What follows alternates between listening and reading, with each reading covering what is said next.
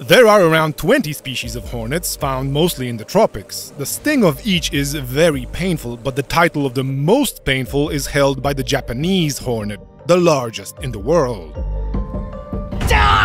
Quick! Accounts say that the pain of its sting can be vividly described as a thrust of a red, hot nail. Other hornets still cause excruciating pain. No wonder that when their nest appears near our house, we want to get rid of it as soon as possible, not worrying about the subtlety of the methods used. Professional companies, sometimes the fire brigade, usually take care of this, but some decide to undertake the challenge themselves. In exceptional situations, a hornet's nest can summon a large group of specialists looking like NASA employees to the site and cause somewhat of a sensation. Why are hornets so dangerous? What is their survival strategy? These questions will be answered in today's episode. Welcome!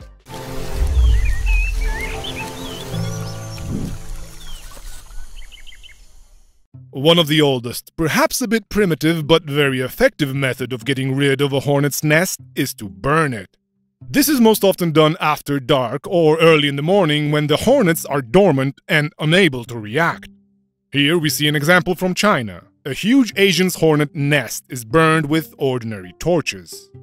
If this is done quickly and effectively, there is no need to wear protective clothing and the hornets die instantly, because the nest is made of cellulose and resembles paper or cardboard, so it's highly flammable.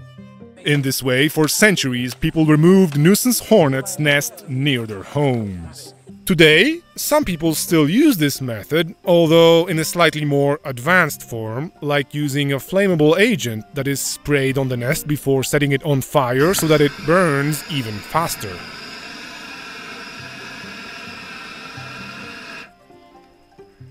Another option is to use a very powerful burner. The hornet's nest in this case also burns instantly.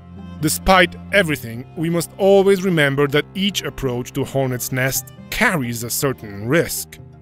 It is true that, contrary to appearances, hornets are actually less aggressive than bees or wasps, but if their nest is hit or damaged, they will certainly become aggressive and attack anything that happens to be in its vicinity.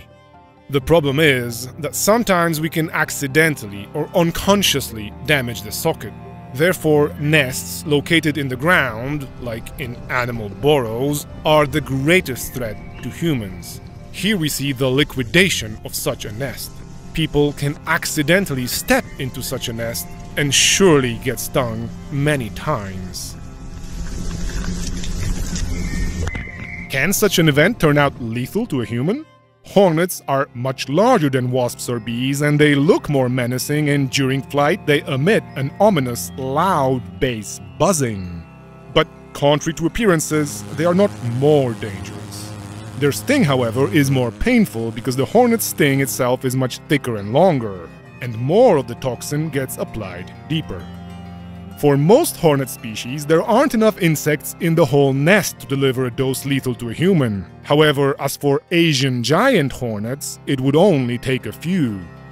A single sting of any species of hornets can be life-threatening to people who are allergic to the venom, or when the sting takes place in the area of mouth and throat. Then, the swelling can make it difficult to breathe. Now let's move on to the biology and behavior of hornets. The life of these insects is based on cooperation. Hornets form a swarm and act almost as one organism. In this video, we see how someone wants to remove, with the help of a drone, a hornet's nest located high in a tree near an office building. The drone is not attacked at first. It hits the socket and then falls to the ground. On the next attempt, the hornet's behavior is completely different. Insects immediately attack the drone even before it gets close to the nest. They die en masse, cut by the propellers, but their attack continues. We see a similar situation here. This time the drone struck its propellers into the nest and nearly cut it in half.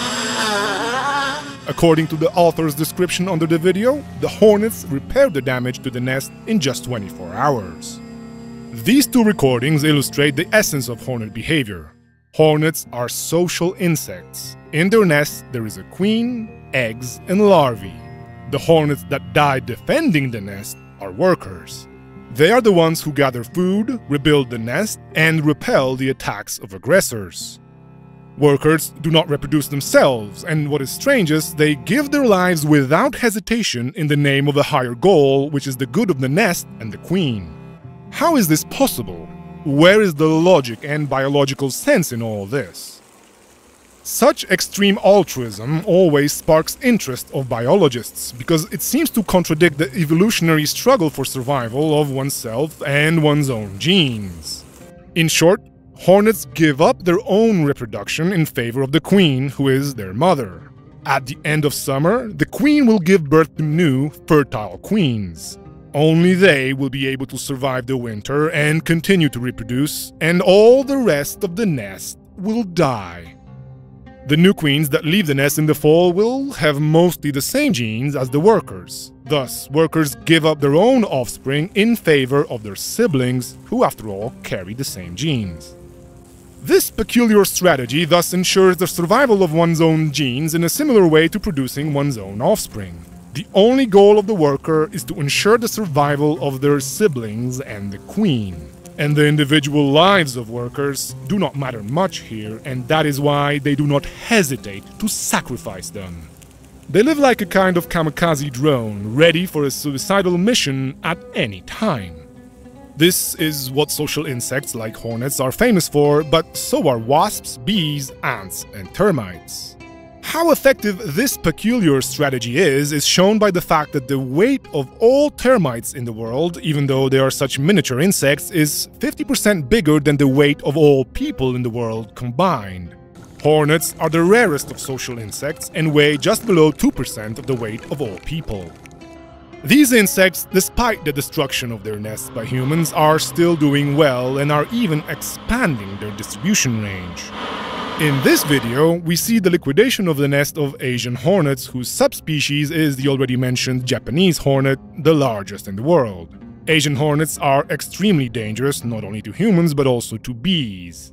These hornets have a habit of raiding hives and killing the bees living in them, then devouring the larvae in the hive. Therefore, every time a nest of Asian hornets is noticed in the US, it gets immediately destroyed. A single queen can start an invasion just by catching a ride on a shipment from China. The method used here is to suck the hornets directly from the nest using a vacuum cleaner. This method is also sometimes used by nest removal companies. Burning the nest is out of the question when we are dealing with a nest somewhere in a dense forest, in an attic, or on a wall of a building. However, the most common method is simply removing the nest with a person wearing special coverall and gloves and sealing it in a plastic bag. Sometimes special chemicals are used to calm or kill the insects. In such situations, it's better not to be a bystander. A hornet's nest can be imperceptibly created wherever we live, especially outside the city, because everything starts with just a single insect. A queen who managed to overwinter somewhere under the bark of a tree or in some crevice will look for a place to set up her own nest in the spring. Initially, it will be a very small nest. The queen will build it from cellulose extracted from wood, lay a few eggs, and then feed the hatched larvae herself. Hornets feed on insects, fruit, and the sap of some trees. When the larvae pupate into adult hornets, they will take over the tasks from the queen, and she will only sit in the nest and lay eggs. The swarm will grow exponentially. Finally, it's worth answering one more question. Why exactly are hornets equipped with such an aggressive nest defense system? In the case of bees, it is understandable. They store honey in their hives, which is high in calories and therefore very valuable. Many animals, like us, would love to eat it. But hornets do not have honey in their nest. So what are they afraid of? In nature, everything exists for a reason. Well, hornets, as well as bees, store in their nest a significant number of large, fat larvae, which are an excellent source of fats and proteins. A honey buzzard is a specialist in robbing and destroying hornets' nests, as well as those of wasps and bees. A unique bird of prey found across the Old World, which, thanks to its specific and dense coat of stiff feathers, is largely resistant to stings. Sometimes it happens that it even snatches the whole nest, then tears it apart and feeds on the fatty larvae. However, many animals would gladly eat them. Here you can see a couple of animals eagerly devouring hornet larvae left over from destroyed nests. This excellent food is defended only by a very thin and delicate paper casing, which is easy to tear. Therefore, there is a secondary nest protection system virtually insurmountable for most animals. It is an army of enraged, stinging, and restless beasts. That's all for today. See you next time.